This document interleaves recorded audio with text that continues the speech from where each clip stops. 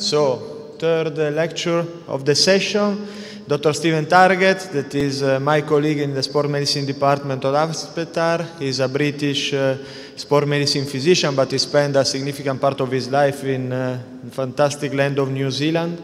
He's the clinical lead of Aspetar Athlete Screening Center, and therefore I think he's the best person to talk about Aspetar Athlete Screening Model.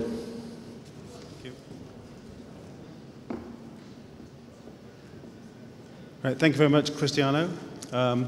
So my talk today is going to be about the periodic health assessment of athletes and to look at the Aspetar screening model. So I have no disclosures to make.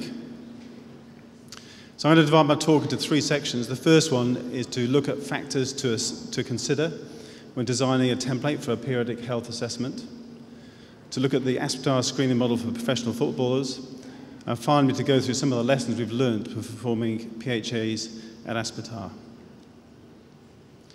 So when you're designing a screening program, there are three questions you need to ask in order. The first one is, why are you screening in the first place? What are you looking for? Then you need to consider the population you're looking at, so who you're looking at. And when you've done that, you can ask, how can I perform this? So the most basic question when you're doing a screening program is it going to make the sport safe? And that's cardiac screening. That's already been covered by Carmen very nicely. So probably the three most other common questions to ask when you look at a screening program is to review the current injuries and illnesses. For example, an athlete who plays a jumping sport has persistent patellar tendinopathy, to see his current symptoms and to check he's doing his rehab program properly. And someone with asthma to check their symptoms and also they're using their medication. To identify occult illness or injury. Now, those of you that deal with athletes know they don't always tell the truth. So sometimes you only find about that niggling groin pain they've had the last 6 or 8 weeks at a one-on-one assessment as part of a periodic medical. And also, it could be true conditions that are not known about, like iron deficiency anemia, that may affect performance. And finally, the other common reason to perform a medical is to identify risk factors for injury or illness. And a lot of research has been done to this over the last few years, particularly to look at risk factors for the common injuries like ACL injuries and hamstring injuries. But there's several reasons why this may not be a successful strategy to identify people who are going to get injured. So the first thing is that a few modifiable risk factors have been described, the commonest ones being previous history of injury or age, or female gender in ACL injuries.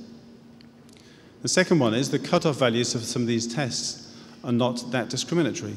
So, for example, the drop squat tests for ACL injuries, no matter where you draw the line for the value of the test, there are always some false positives or false negatives. A third thing is, over time, things change. So when you look at an athlete pre-season period before they start training, you assess them again immediately pre-season, and towards the end of the season, things will look different. And the final reason is that for each injury, with, say, for example, an ACL injury, there are several different issues that can cause an injury. So it could be getting fatigued towards the end of the season, it could be the interaction between the shoe and the surface they're playing on, or it could be because they get knocked while they're going for a ball. So just looking at one risk factor pre-season may not be that successful. So although looking at these factors during a periodic health assessment may identify issues that need to be looked at, ongoing monitoring through the season is an equally important part of injury prevention. So there are several other reasons that could be useful as part of a periodic health assessment. So building rapport with the athlete. Often it's the only time the doctor, the physio, gets to spend some one-on-one time with the athlete, away from the other athletes. To look at the medications they're taking, to check it's WADA compliant, and also to educate the athlete about their WADA obligations. To look at some baseline tests for post-injury comparison, for example, neuropsych testing for head injuries. To discuss any of the health concerns the athlete might have. Maybe some performance measures, such as VO2 max, immunizations, and also some lifestyle education, such as smoking, safe driving, diet, and sleep and recovery issues. So when you've looked at why you want to do the screening, you need to look at the particular population you're looking at. So for a contact sport, you may want to ask about their previous history of concussions, and maybe do some neuropsych testing for comparison post-injury. Each sport will have their own different sorts of injuries. So, for example, volleyball, you need to look at overuse shoulder injuries associated with spiking and serving, knee pain associated with jumping and landing, and also ankle injuries.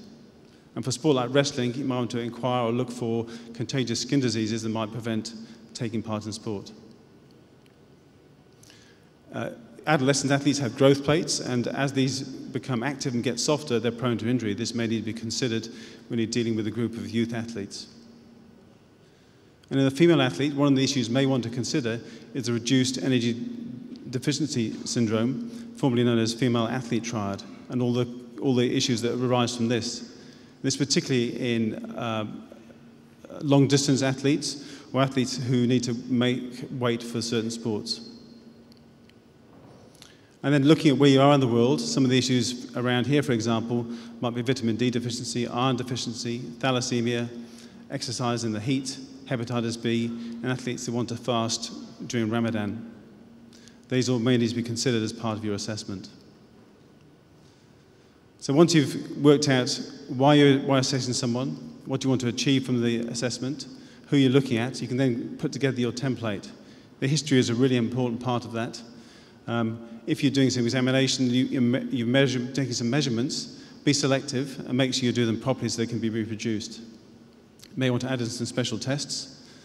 And then you need to work out when you're going to do the assessment. There's some value in doing an assessment at the end of the season so that issues can be addressed to be sorted out over the off-season. Who's going to do it? Is it the doctor? Is it the physio? Is it a combination of different people? And it's important also when you're taking information from an athlete and may give it to the coach, they understand that this may happen. You have informed consent for that. And at the end of the assessment, make sure you have a proper summary with some action points and know who's responsible for the different action points. But despite going through these processes, there are several other factors that may affect what you can or can't do. Whether you have access to expertise or certain equipment. Financial constraints can stop a lot of places doing what they want to do. And having access to the team can be a real problem. I know as a medical practitioner in the pre-season period, the fitness trainer and the coach both want access to the players at the same time, so it can be difficult to convince them spending some time with the physician is worthwhile. So what have we found? How do we screen our professional football players at Aspetar? So this is heavily based on the FIFA PCMA pre-competition medical assessment. So we usually do them in the early pre-season and early season period. Unless they have a new contract, then they get a medical before they sign. We ask them to arrive at 8 o'clock in the morning fasted, and most of them do turn up around that time. They spend about 45 minutes with our experienced screening nurses, have a detailed history, do the vital signs, visual acuity, and spirometry. They'll also see the dentist for a proper assessment. They'll have the cardiac screening, which you've heard about already. And they'll see the physiotherapist for about an hour and a half for a battery of musculoskeletal tests that we think are football specific. So I'm thankful to Andrea Moser for these slides. So they're grouped into 4 different sorts of tests. The first one are pain provocation tests, looking at hip impingement and Faber's tests, and the long leg and short leg squeeze tests. And the pain is rated on a numeric rating scale. They have hip internal rotation in prone and supine, hip abduction and bent knee fallout, and ankle dorsiflexion, so range of movement tests. They also have some strength tests looking at handheld eccentric adduction and abduction, as well as some quads and hamstring eccentric and concentric testing, and recently been doing the eccentric hamstring strengthening on a NOR-board using EMG. And the final group test is a functional movement screen, based on that of anathrome with 9 different elements. So that's the morning for the players. In the afternoon, they'll come and see one of the sports physicians. They'll review the results from all the morning's tests, do a more in-depth history and a physical examination. And at the end of that, a summary report will be provided to the club with recommendations for any action points. So what have we found during a screening at Aspetar?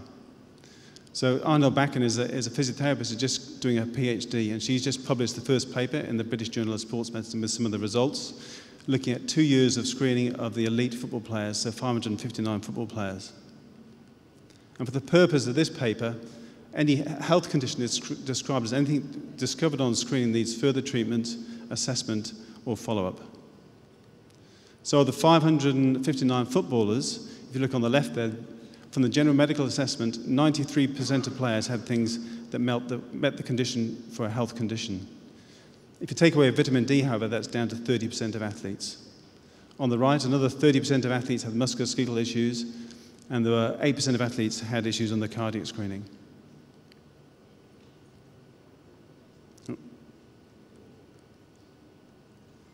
And it's not surprising from a musculoskeletal point of view, those parts of the body that have common injuries in football were the most common. So hip and groin, thigh, knee, and ankle. So this is another slide from Andrew Moser looking at, so this is the normative data of ratio of strength of adduction to abduction of the hip.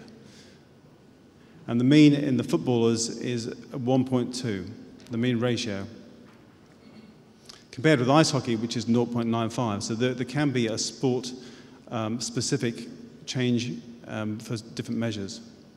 The other reason this slide's up is to remind me to talk that we now have normative data for all these physiotherapy measures.